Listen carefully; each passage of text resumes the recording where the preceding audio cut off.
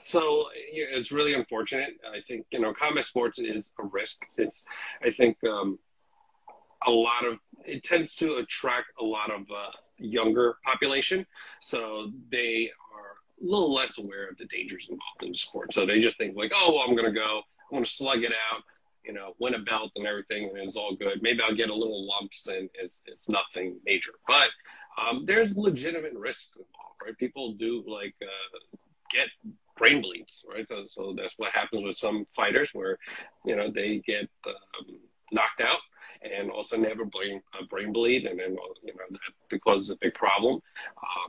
They are doing dangerous weight cuts. I've spoken to a number of athletes. They've enrolled in athletes like that, where they'll tell me, it's like, yeah, I'm fighting a month, and it's 20 pounds under, and I'm going to lose 10 pounds in a month, and I'll cut the water for the rest. And they really have no structured plan about how to do it.